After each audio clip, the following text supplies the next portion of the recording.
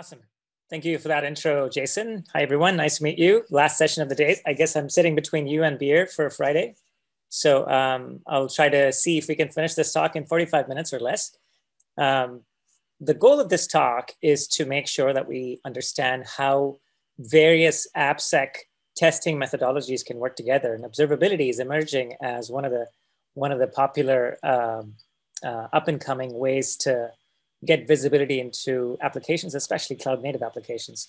So today we're going to talk about what observability is, why is it kind of important, especially given the cloud-native landscape. And we're also going to touch upon why observability can stand on its own and be useful, but for the purpose of this OWASP talk, we'll talk about how observability, when used in conjunction with a DAST tool, and we're going to use OWASP ZAP as the example here, it's one of those things where 1 + 1 can be greater than 2. So let's dig right in. So these are the things that I had in mind. So I also wanted to make sure that while we talk about specific AppSec technologies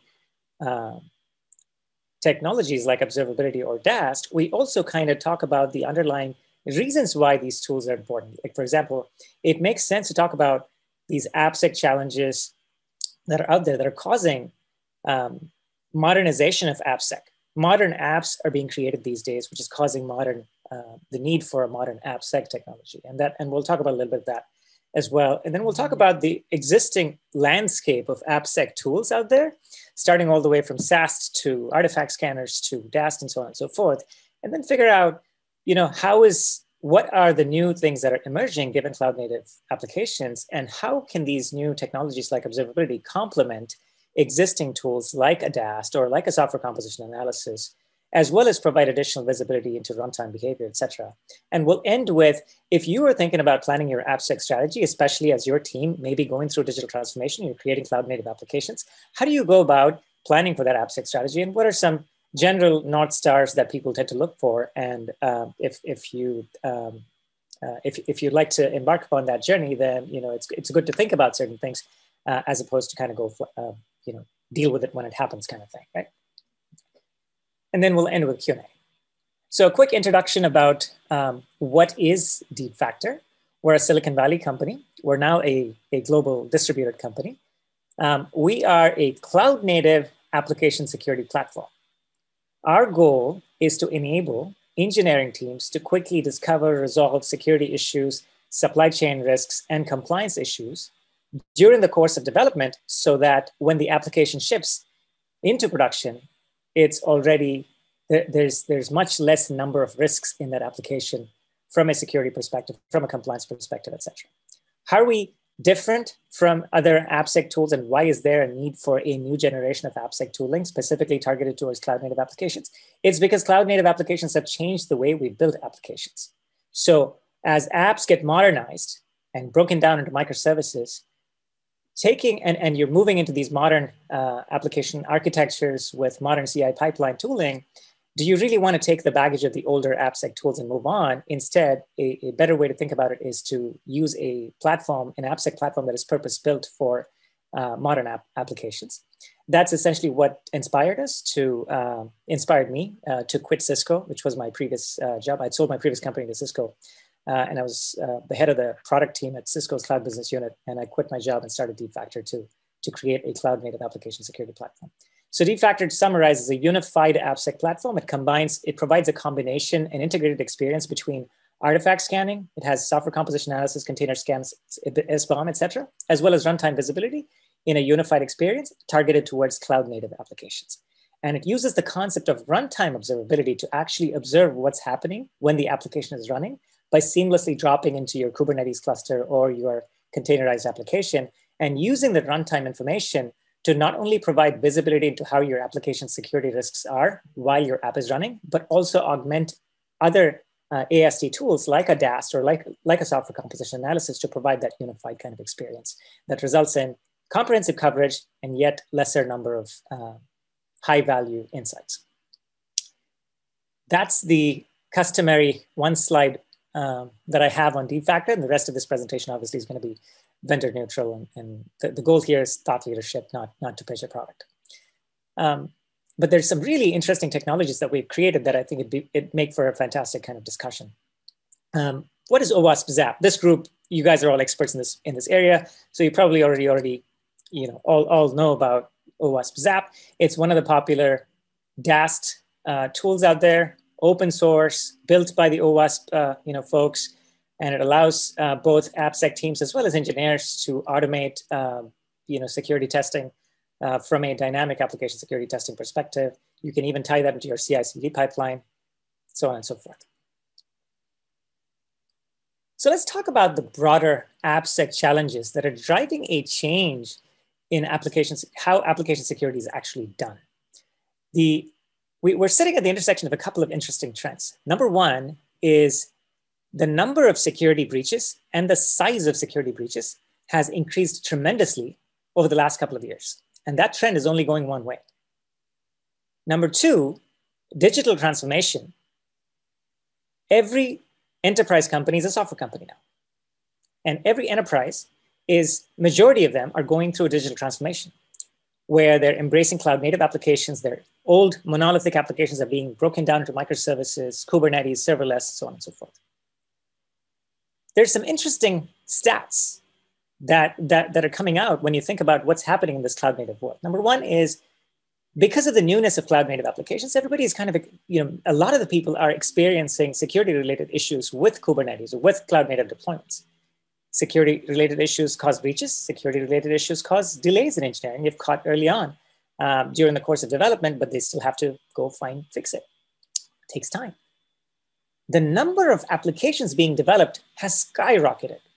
So IDC report says that by 2023, which is 2 years from now, we'll be looking at 500 million cloud native applications total globally. That's a lot of applications. And the number of developers today, we're sitting at about 26 million developers worldwide. And that number is going to get to 45 million developers by 2030. That's a lot of people as well. So a lot of people writing code, a lot of applications being created, a lot of applications being created with a modern cloud native kind of point of view. But the number of cybersecurity jobs, as you guys all know, especially from this conference, is very little. There's only 3.5 million, there's still 3.5 million unfulfilled cybersecurity jobs that are out there as of 2021. So if you put all of these things together, apps are becoming more complex. They're shipping at a faster pace thanks to CI/CD. There's more engineers writing code. There's more cloud native applications being shipped. And there's not enough AppSec people to test all of those things. So what is the solution? The solution is to make sure that we automate as many security and compliance related risk findings early on during the course of development so that the dev teams are equipped to understand these risks during the course of development and deliver a secure application. Enter DevSecOps. Now, what is driving this AppSec modernization? Apps are being modernized. That is causing AppSec to be modernized as well. Because if you think about it, if your apps are being modernized, you can't rely on the old AppSec tools. You can, you still have the option of putting together a hodgepodge of 5 or 6 different AppSec tools. And I'll go over some of the tool options that we have today. But that's cumbersome. Instead, now is a good time to start thinking about how do you reimagine your AppSec initiatives itself, and especially AppSec initiatives that align with your digital transformation initiatives. So when we talk to, we've talked to over 100 enterprises over the last year or so, and the reasons why each of these organizations is going through and thinking about AppSec right now and CI/CD, et cetera, is it can be broken down into about 5 groups. And that's kind of what we've done. One is app modernization. App modernization due to containerization, Kubernetes, serverless, et cetera, is causing them to think about what is the right way to secure these applications. Number 2 cause is, I want to make sure that I proactively embed security into the CI pipeline. So into my software development lifecycle, I want to make sure that identifying risks and security is baked in before that. That's a common theme that we hear from enterprises. Alert fatigue resulting in slowing down the release velocity is also a common theme that we hear, which is I have a bunch of tools one for code scanning, one for artifact scanning, one for container image scanning, so on and so forth. These all give me a lot of alerts, but it's too many alerts. And my team gets either frustrated with it and ends up not fixing it, or they end up fixing these alerts, a lot of them, which results in the releases getting delayed. The other thing is tool fatigue. There's a lot of tools out there.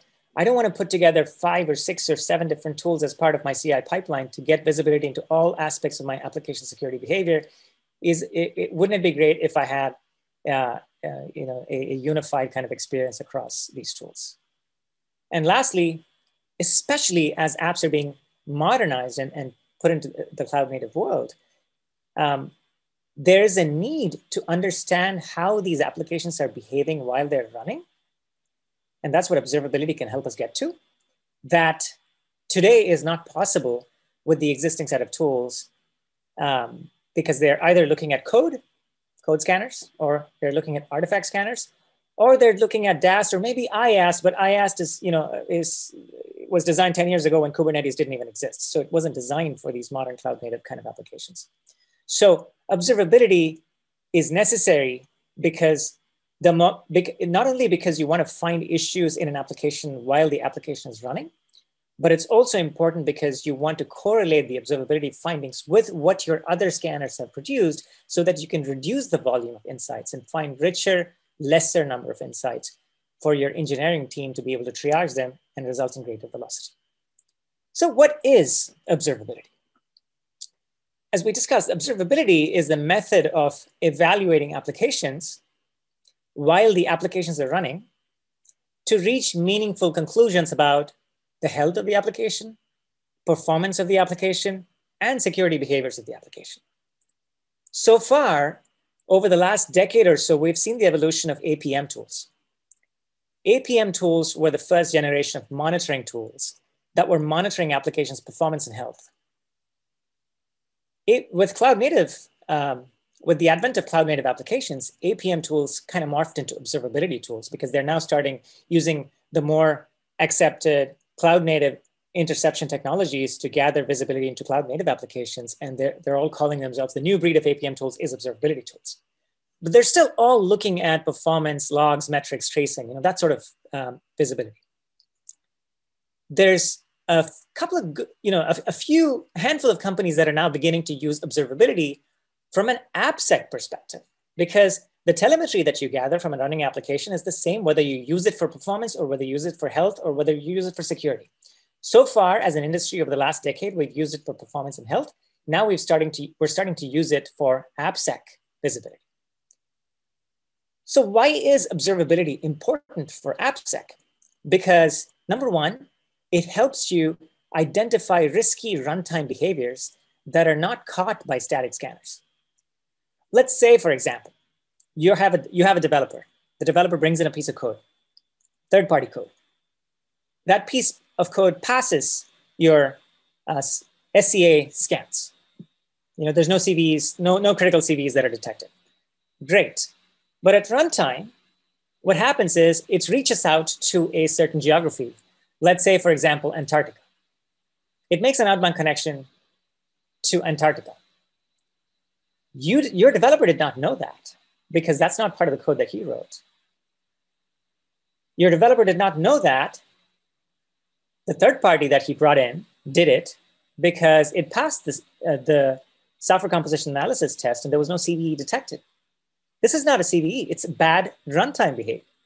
There's plenty of such runtime behaviors. I just gave you an example of one, networking behavior, but it could be things like, your application used a certain port that it's not supposed to be used, or your application touched a certain file that it wasn't supposed to touch, or your application loaded a library from /temp, which is not accepted behavior. So there's lots of risky runtime behaviors that static code scanners will not catch, especially that runtime behavior exists in your OSS dependency or third-party dependency that is part of your application. And let's face it, today, 75% of most applications is third-party code.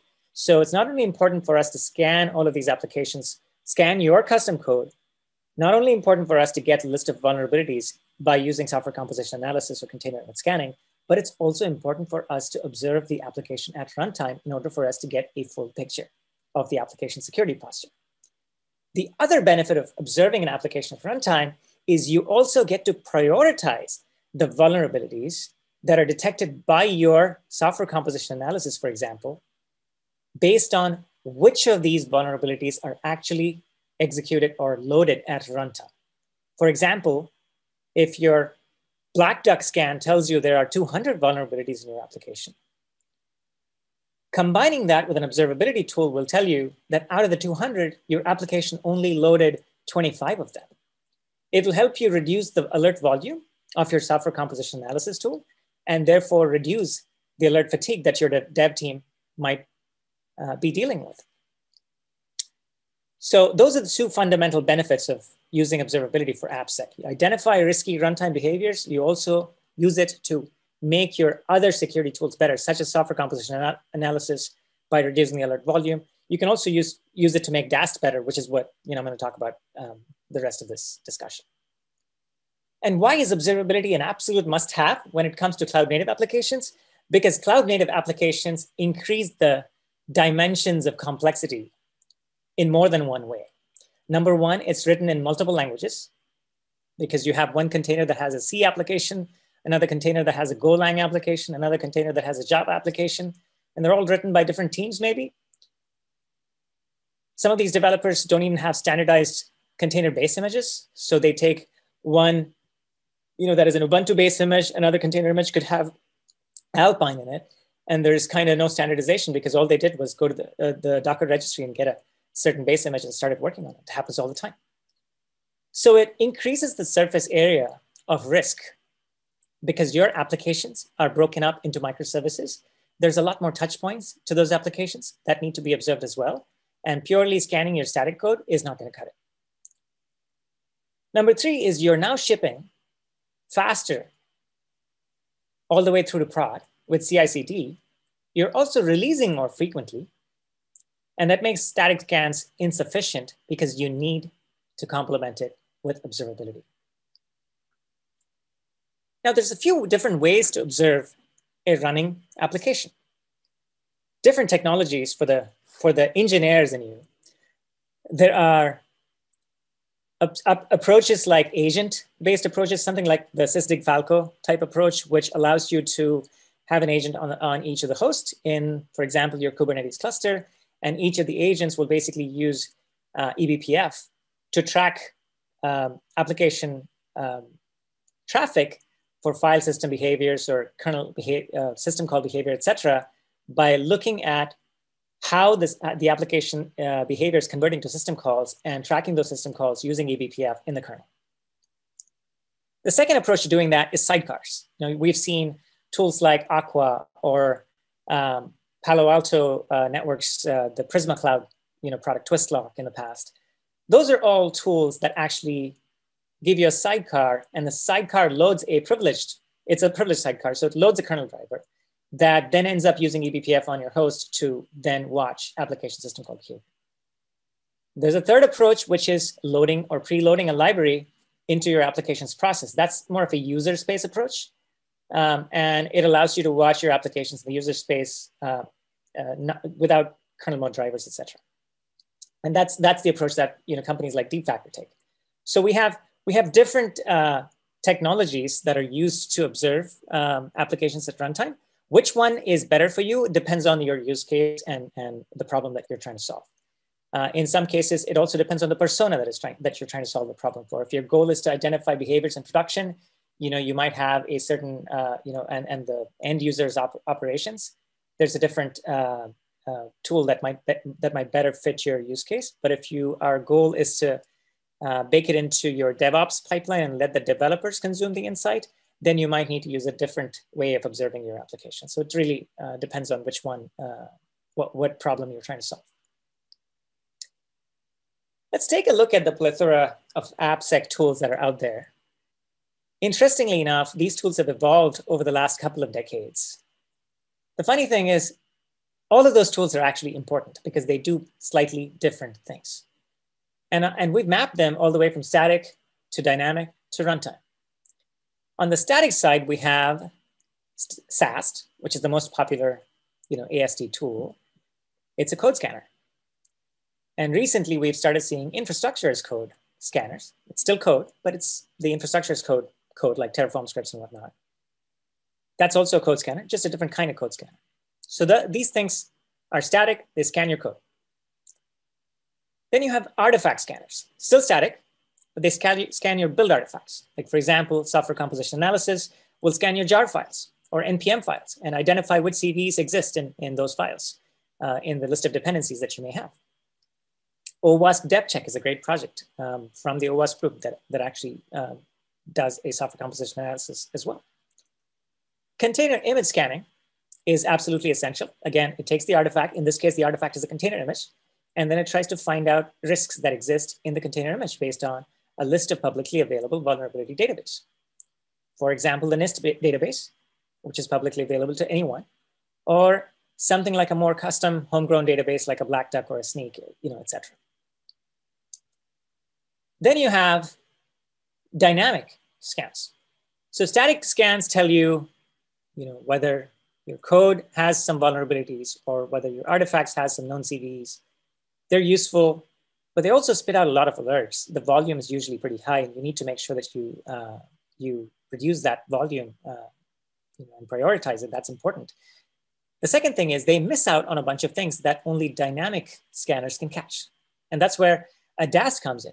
Like OWASP ZAP is a great example. DAST allows you to scan the application from the outside. It's not looking at your running application. It is sending your application a payload, and then your application returns a certain result. And based on the request and response, it tells you if your application is susceptible to any of the OWASP top 10 type issues, cross-site scripting, SQL injection, things like that. And then on the right side, you have runtime AST tools, application security testing tools. A popular one here is interactive AST tools, tools like contrast security, et cetera. They were designed, 10 years ago. All these tools allow you to instrument a language-specific agent. Like if it's a Java application, you say, okay, install a Java agent. If it's a .NET application, you install a .NET agent. And they allow you to get visibility into how your application is behaving, by looking inside the application. And then you have container security tools. Container security tools allow you to either, these would be the Twistlocks and the Aquas of the world or DeepFactor.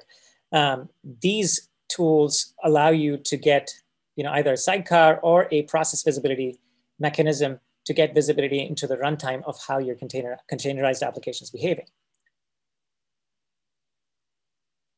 When you use, if you're building an application, depending on the type of application you're building, you need one or more of these types of tools in order for you to get comprehensive visibility and coverage into your applications. The problem is too many tools. You've got to tie them all together. You've got to manage them, set them up, etc. And you also have to deal with the alert volume in many cases. Therefore, in some cases, some people add yet another tool to take all of these alerts and then dedupe them, fine-tune them, reduce the alert volume, etc. So that becomes another tool as well. In order to solve this problem in the modern world, in the cloud-native world, we can actually leverage observability. If you observe the application while it is running using any of the mechanisms like a sidecar or an agent, like I said, or like a process-based inspection, then you get to see all the behaviors that application is exhibiting while it is running. You could track file behavior, network behavior, process behavior, memory behavior, so on and so forth, and take all of that telemetry, analyze that telemetry for anomalies, put that in a time series database, do anomaly detection, could be pattern-based, could be ML-based, and then you come up with runtime insights that actually can help you identify runtime security risks that lie in your application. So using observability can essentially serve, supersede, what IAST in the past kind of offered for your cloud native applications. It's much easier to drop in because it's language agnostic, unlike the first generation of, IAST type tools. It allows you to watch your cloud native application while it's running without actually changing any code or any of the container images. just by dropping it into your scheduler, or if you have Kubernetes, you can drop it into your kube cluster, and then you can start watching your application runtime. Delivers runtime visibility, great. But that's not just the use case. That is only one of the possibilities of what observability can do for you. If you use observability in the context of your DAST, it can actually help you enrich your DAST scanner by making it simpler, faster, and more comprehensive. And I'm going to talk about that in a slide, a double click on that in the next couple of slides. The third thing that observability can do for you if you do it right is to help you prioritize the alerts that your software composition analysis or container image scanning tool is producing, and therefore reduce the volume of insights that you're seeing, helping your developers make the most of, make your software composition, find value in your software composition analysis tool. So the recommendation here is no matter which set of tools you use, and no matter whether you use it from multiple different vendors or one different vendor, think about using observability to deliver runtime value, to improve your DAST scan behaviors and simplicity and comprehensiveness, and also improve your software composition analysis and other tools to prioritize and reduce the alert volume. Now let's double click into the middle part of here, of this slide, which is, let's focus on how observability can enrich DAST. How DAST and observability is one of those marriages where 1 + 1 is greater than 2. Let's take an example of a cloud native application. Like in this case, I'm talking about a Kubernetes application. So you have an app, 4 services, and those 4 services are running in a Kubernetes cluster, right? Now you need to run a ZAP scanner. So you set up a ZAP server, and then you start configuring it so that it points to your cloud native application. You ask your developer what your endpoint is for the app, and then you start scanning that endpoint. But oh wait, cloud native applications are, these containers are fleeting. They could come up and down, and they're ephemeral. That means the IP address of these containers might change. So you decide to put a load balancer in front of it, but you can't do that because you don't have access or your permissions to some of the network stuff. So you bring in your network admin or your IT admin to set it up for you, and therefore you create all of that. It's a cumbersome process today. So just to get started with a DAST scan or OWASP ZAP or any DAST scan, you need to have all of the networking equipment, et cetera, or infrastructure configured either by you or, in most cases, the network admin or IT admin to help you. So there's a pretty good amount of setup overhead involved, and it therefore becomes a project. Let's say you've gone and you've set it up. Step 1 accomplished. Then you go kick off your ZAP scan, and your ZAP scan is running. Your application is being scanned, and ZAP, when I say ZAP, I'm referring to both the web scan as well as the API scan for ZAP. So your application is being scanned. For web scan, ZAP uses a crawler. For API scan, it asks you to pass in a Swagger document. So you give a Swagger document, and it scans the APIs. But guess what? Your developers are not generally keeping your Swagger document up to date. Maybe there are a set of APIs that your application is, or URIs that your application is listening on, that are not documented as part of your Swagger. Or maybe those APIs shouldn't even exist in the first place. They should have been neutered or unexposed, but they probably are still lying there exposed. So what do you do about them? So it's essentially, the point is, the challenge here is there is a coverage gap with respect to the actual number of APIs and web services that are exposed by your application and what is actually being scanned, because especially for API scanning, it purely relies on a well-documented Swagger document or equivalent. The third challenge here for running ZAP with a cloud-native application, or any DAST scanner with a cloud-native application, is typically the scans are not intelligent enough to understand what changed inside your application. Therefore, every time the scan is run, you say, scan this application, it scans the entire thing again and again. It takes a lot of time. And scans many times are slow. So what is the fundamental problem here? The problem is there's no feedback loop that is telling the ZAP server to only scan the changed web services in your application, because there's nothing inside the application that is telling the ZAP scanner that these are the deltas that happened between release 1 and release 2. So these are the fundamental challenges with running a DAST scanner: setting it up, coverage gaps, lack of APIs that are documented, or always relying only on the documented APIs, and slow scans. These are the challenges when it comes to running a DAST scan with a cloud-native application.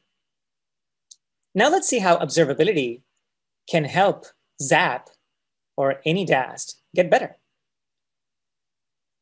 Let's take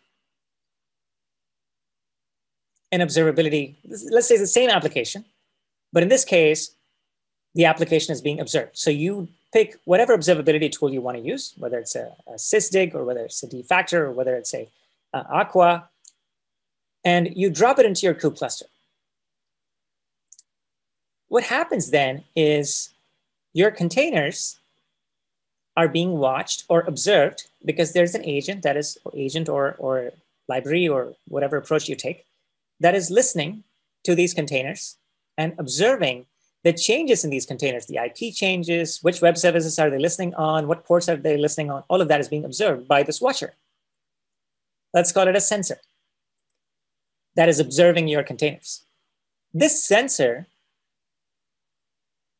if you pick the right tool, can actually have a feedback loop back into your ZAP server or your DAST platform.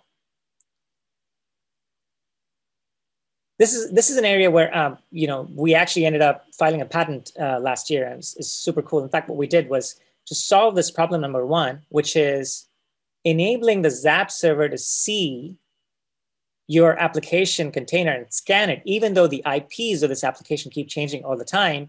We baked in a little proxy into this orange dot. That proxy allowed us to tell the ZAP server what our IP is that it needs to start scanning. So as soon as this container comes up, that proxy is there, and the proxy tells ZAP server that you can scan me, I'm here, this is my IP. So now you don't need to go set up a load balancer, etc. All you have to do is drop this little thing into your kube cluster, and then you go to your ZAP, configure the integration, and say scan. That eliminates the need to involve a network administrator. So now you don't need that network administrator to come in, set up load balancers, all of that routing. And that routing doesn't need to be updated all the time, because anytime this new container comes up, your ZAP server knows exactly where it lies, what its IP is, and how to scan it. You can even use it actually to scan internal services, not just the ones that are exposed outside of your network, or the externally exposed endpoints that are typically scanned. You can even scan the internal endpoints and get some interesting insights there too. Number two is observability can enable you to get a lot more comprehensive coverage with respect to scans, because it is watching your application for new web services created, new APIs that it's listening on, etc. And therefore, even if you have certain undocumented URIs or APIs in your application, the observability sensor in your application now knows that these are the new APIs, and then it can go tell the ZAP scanner to go scan those things. So it doesn't have to. So you don't have to have a properly documented Swagger interface. You can actually your ZAP scan now can give you a more comprehensive list of coverage of your URIs, because the sensor that is observing your application from the inside actually has a feedback mechanism into the ZAP scan server. The third one is reducing of scan times, because now your application, the observability sensor in your application, is actually watching the changes that have happened in your application between release 1 and release 2. So for example, if your application opened a new web service or started listening on a new web service between release 1 and release 2, then you only need to scan that. Maybe you don't need to scan all of the endpoints all the time. And that will help you only scan the deltas. And if the sensor tells ZAP scanner to scan only the deltas, then the scan time will be drastically reduced as well. So these are 3 examples of how observability, if working together with a DAS scanner, can actually improve the DAS scanner at the same time providing value, like 1 + 1 is greater than 2, precisely. So let's circle back to, hey, I'm building a cloud native application, or my team's building a cloud native application. How do I go about thinking, planning for my AppSec strategy? I'm sure many of you guys are experts here. For those of you that are looking for some guidance in this area, then the guidance here is, first think about your business driver. Is your business driver digital transformation or app modernization? Or do you simply want to take your legacy application but put security into your CI/CD pipeline? Or are you more governance driven or compliance driven? Is it the new Biden SBOM executive direction that is making you take this stance, or do you need to comply with something?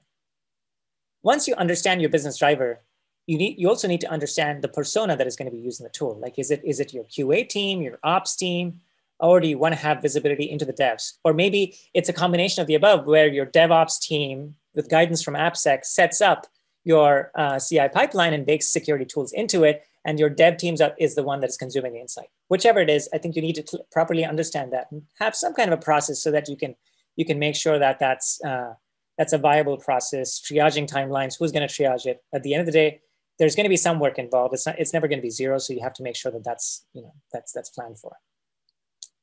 The third one, which is an important part in this puzzle, is what are your technology requirements? Are you dealing with a mobile or desktop application, in which case you need to pick a different set of tools?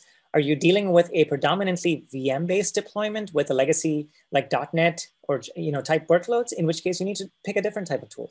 Or are you dealing with some of the more modern cloud-native applications, in which case you need to pick a different set of tools? So understand that, because one tool does not fit all, and many times it's not in this AppSec world, it's not one tool, it's usually a combination of many tools. So pick the set of tools that makes sense for your application set.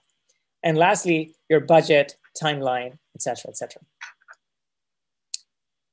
With that, I wanted to conclude this presentation. I promised 35 to 40 minutes, so here I am, 37 minutes in. That's my slideshow. If you'd like to contact me, my email is here. You can always go to DeepFactor.io, or you can email me at Kiran@, or you can hit me up on LinkedIn. Happy to take any questions.